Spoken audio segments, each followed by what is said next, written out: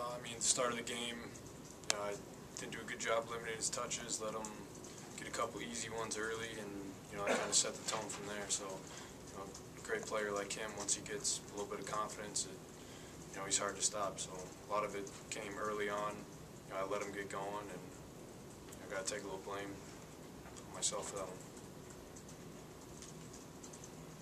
Yeah, Jared said it. He got the ball early, got a couple easy ones, got himself going. He had a couple tough fadeaways.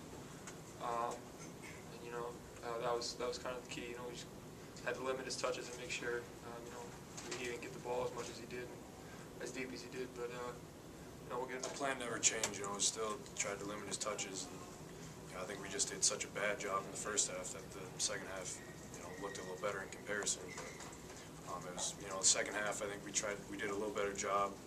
A couple of times we forced them into a lob, and we got some backside help, and forced them to do a couple of turnovers that way. But it was a little bit better execution, but the plan never changed.